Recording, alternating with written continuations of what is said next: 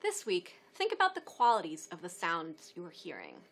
Is that bird singing pitches higher or lower than its neighbor in the other tree?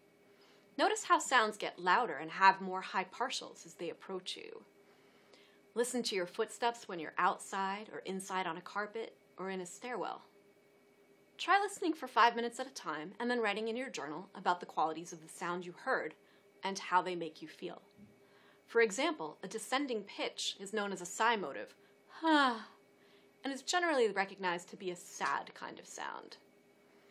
In addition to listening to your environment, I'd also like you to listen to 3 one-minute compositions.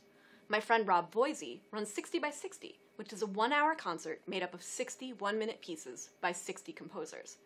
This week I'm asking you to write a 50 to 60 second piece. If you like your piece, you could even submit it to 60 by 60. One of these pieces has all the elements of sound changing, the other 2 do not. See if you can figure out which piece has all the elements changing. And I really hope that these pieces will inspire your own sound collages this week.